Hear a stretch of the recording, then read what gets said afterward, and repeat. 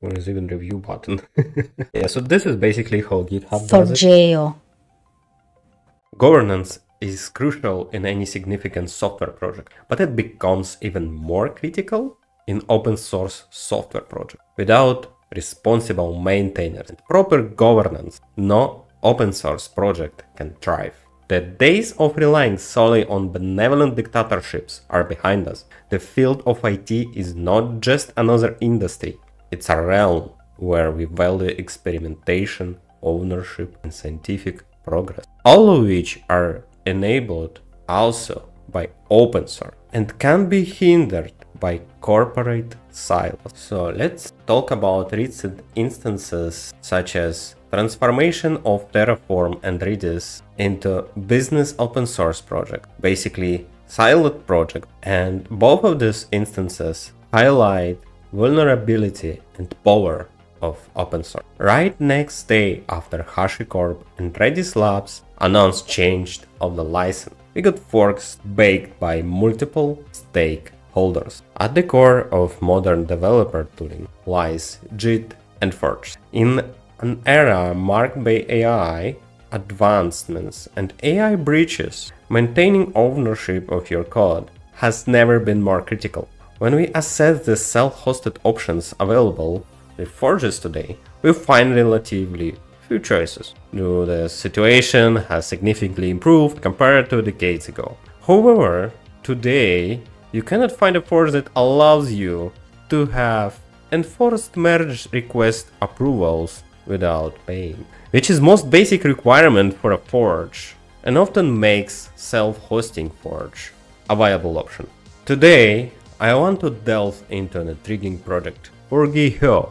Forgejo is a fork of Gitea that prioritizes governance above all else. Let's explore their website and take this self-hosted version for a spin. So this is Forgejo, and this is how it's pronounced. I already checked. If we go to FAQ, Forgejo, actually inspired by Forgejo Esperanto, which is artificial language based on like English or Spanish. And they even have this file here, Forgejo. So it named Forgejo. Yes, so Forgejo is a self-hosted, lightweight software forge. Easy install and maintain, and it does the job. And what is very interesting, it's brought you by inclusive community under umbrella of Codeberg E.V. which is, I think, is Verein, right? So Codeberg is registered non-profit associated based in Berlin, Germany. So basically Forgejo is Berlin-based project by Codeberg Verein. And Vereins, they are non-profit. It's democratic non-profit organization. Forgejo can be trusted to be exclusively free software. It focuses on security, scaling, federation, and privacy. And learn more about how it compares with other forks. Let's take a look. There are many alternatives, and they have this really interesting table here. So because our channel is mostly about open source and self-hosting, very interesting to see this comparison here. And of course, in comparison with GitLab, GitHub, they all have hosted version and public instance. And Forgejo is 100% free software, yes. And as we can see, the only option we also can be said that it's free software is SourcePad. GitLab has open source version, but it's basically open core, which means you will never have the same amount of features that you have in paid version, and they will actively try to remove these features from the open source version, even if you will try to add them by yourself, which is often happens in open core project. Which is interesting here is to see Gitea, and Forgejo is basically one of the forks of Gitea, and was created because of how Gitea was maintained, was governed. And let's go to governance and transparency part. They define that Forgejo considers transparency and democratic governance key. The user's freedom is their core value, and they establish radical, transparent workflows. Wow, this is something interesting. We could delve into that later. Democratic decision making. This is a key selling point of Forgejo. They say that GitLab has no democratic decision making. Of course, because GitLab is basically a for-profit company. It's not just for-profit company.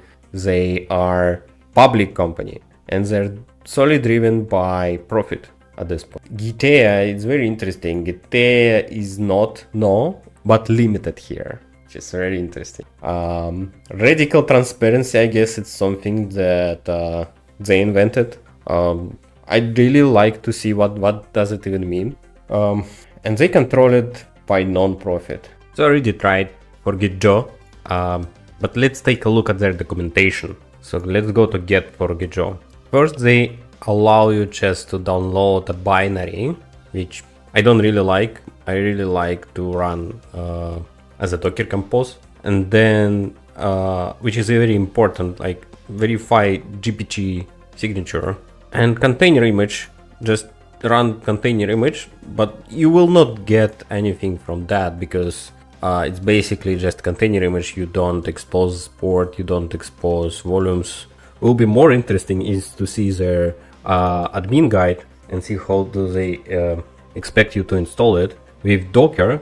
So they proposed this structure of Docker Compose. There is nothing bad with it, and I did run like this and it works perfect. So let's take a look, right? So the volumes, the data will be residing in this Forgejo folder, and when you start it, the port will be 3000 and SSH will be on port 222. So let's take a look at Forgejo. I already installed it, and on the first installation that allows you just select from the database you want to use and admin user, so it's quite easy to install, nothing to complain here.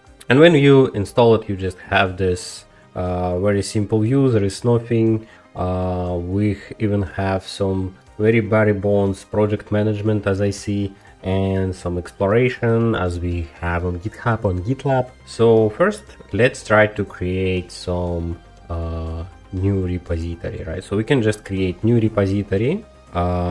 They also support signatures, which is very awesome. But I want to create repository from repositories that I already have on GitHub. So I have this repository on GitHub, LRT. I used this in one of my previous videos, 10x faster cold start. If you're interested in how to speed up your lambdas, take a look at this. But right now what's interesting for me is to try this migration.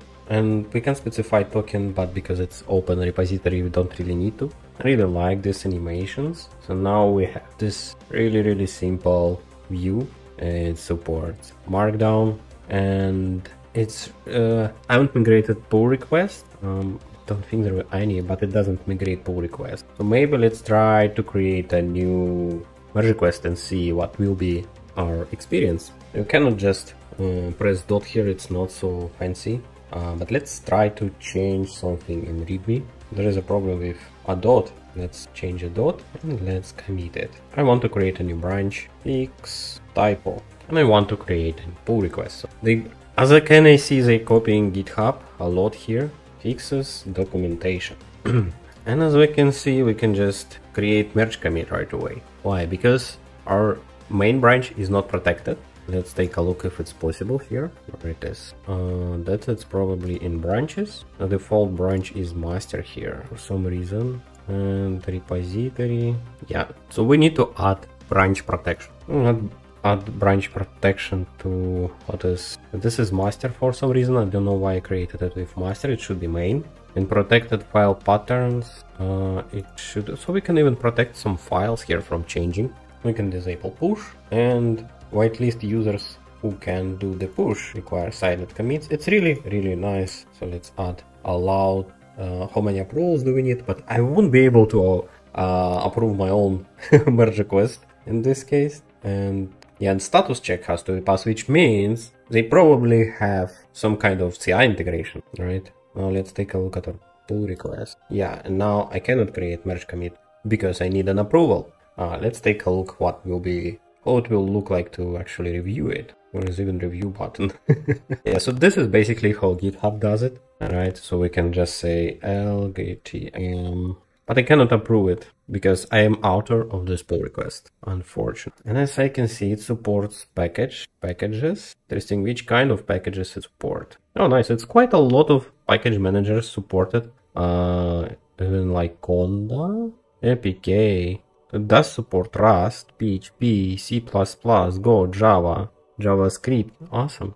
This is really good list. Does it have support for containers? Yeah, it has support for containers. So basically you can use Forgejo as a container image registry, which is very good. And there is bare bones project support. Let's see, create a bash project here. Is it kind of a Kanban board? Yeah, so we can just add in progress. Good. So can I just add something here? New column, new issue, but I cannot just click new issue here, which is not good, but it's a really good start, I'd say. It's really good start. But I'd expect to be able to create issues right here, but it's completely unclickable. So like just releases should be really easy to have, standard wiki, and even some activity page, which is really good. And as far as I know, there should be even CI/CD support, which is already configured. For that, you need administration access and resides in runner. First, we need to add runner. There is no like out of the box runners. You have to add your own. I already added it my own inside the Docker conf, which wasn't straightforward procedure. But it's documented, but it could be improved. So this is the structure that I come up with. In documentation, it suggests to run runner separately. So this is my service here, my Forgejo service here, and here we have runner, and here we have Docker and Docker container to actually run, for example, Docker builds. And when you set up Docker container, it's not when you set up runner and Docker container, it's not straightforward, because first you need to run this Docker with some sleep command here, exec into Docker container, and only after that you can go here, create new runner, copy this registration token, and register your runner here. Yep. It even supports some cache, which is good because cache is a king. And let's see how to use it, because apparently it should copy how GitHub actions work. Actions user guide. Actions provide continuous driven from the files Forgejo workflows, which is exactly how GitHub actions work, but they're not identical and never will be identical. Yeah, it really looks the same as GitHub action. Probably it will be really easy to adopt GitHub action if you already have it on GitHub, and then you have it. You have Forge with CI/CD on it and project management on it, with support of main branch control, main branch approvals. Thank you very much. Please let me know which kind of Forge you're using. Are you using self-hosted Forge? Are you using GitHub, GitLab, Gitea, or something else? Or you're storing your code on your hard drive? Do you even trust clouds to store your code? And Forgejo.